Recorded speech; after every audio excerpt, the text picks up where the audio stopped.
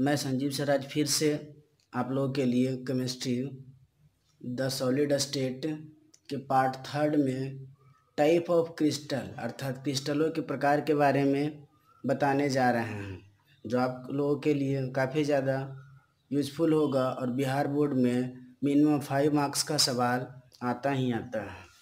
तो आगे स्टार्ट करते हैं। टाइप ऑफ क्रिस्टलों के प्रकार। क्रिस्टल अर्थात ठोस अवस्था के बारे में डिस्कशन किया गया है। तो क्रिस्टलों के मुख्य रूप से 4 प्रकार होते हैं। पहला आयनिक क्रिस्टल, जिसे इंग्लिश में आयनिक क्रिस्टल्स कहा जाता है। दूसरा सहसंयोजी क्रिस्टल, जिसे इंग्लिश में कोवेलेंट क्रिस्टल्स कहा जाता है। तीसरा आणविक क्रिस्टल, जिसे इंग्लिश में मॉलिक्यूलर क्रिस्टल्स कहा जाता है। और चौथा धात्विक क्रिस्टल, जिसे इंग्लिश में मेटेलिक क्रिस्टल्स कहा जाता है। अब इन चारों क्रिस्टलों को बारी बारी से डिफिनीशन समझेंगे और उसके एग्जाम्पल। तो सबसे पहला आयनिक क्रिस्टल, इसका परिभाषा कुछ इस प्रकार दिया जा सकता है कि आयनों के आपस में संयोजन या वैसे क्रिस्टल जिसका निर्माण धनायनों या ऋणायनों के संयोजन से होता है उसे आयनिक क्रिस्टल कहा जाता है।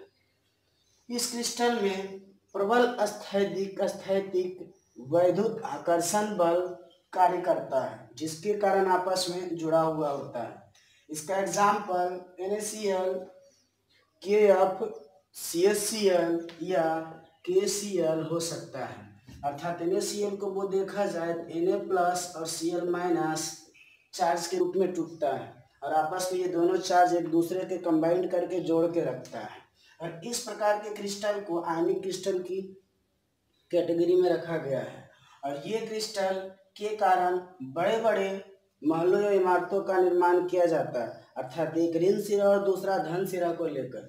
दूसरा क्रिस्टल का बात करें तो सहसंयोजी क्रिस्टल या कोवेलेंट क्रिस्टल। इस क्रिस्टल में वैसे क्रिस्टल जिसका निर्माण करने के लिए दो या दो से अधिक परमाणुओं के बीच में आपस के संयोजी इलेक्ट्रॉनों के जुड़ने के कारण या साझा होने के कारण इस क्रिस्टल को सहसंयोजी क्रिस्टल कहा जाता है। इसका एग्जाम्पल परफेक्ट आप लोगों को भी पता है, हीरा और ग्रेफाइट।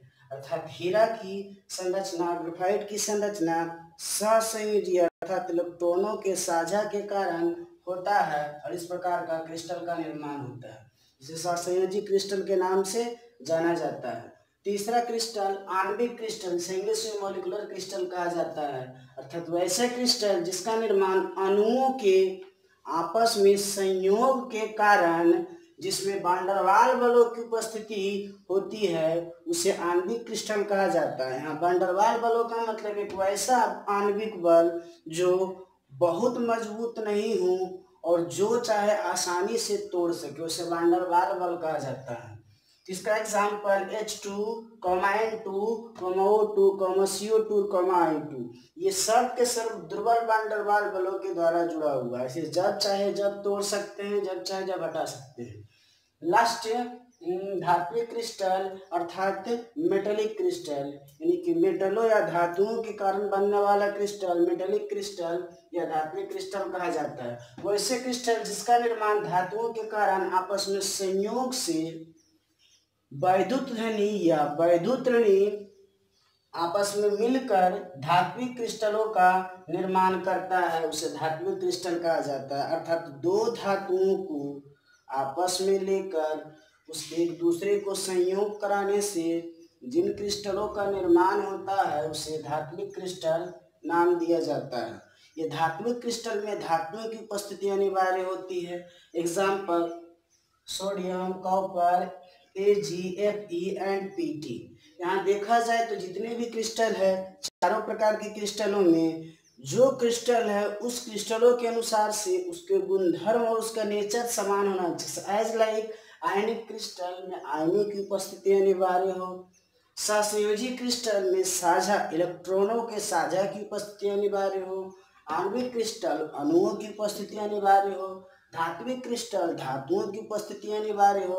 यानी कि जो भी दिखाया गया है टाइप ऑफ क्रिस्टलों में उसकी उपस्थिति यहाँ नेसेसरी होता है। बिना उपस्थिति के क्रिस्टलों का कल्पना ही नहीं किया जा सकता है और ना तो किसी प्रकार के क्रिस्टल का बनाया ही जा सकता है। ये सभी क्रिस्टल ठोस का देन है और ठोस के कारण इन क्रिस्टलों का निर्माण होता है। तो आज के लिए इतना ही। Thanks for watching Sanjeev sir.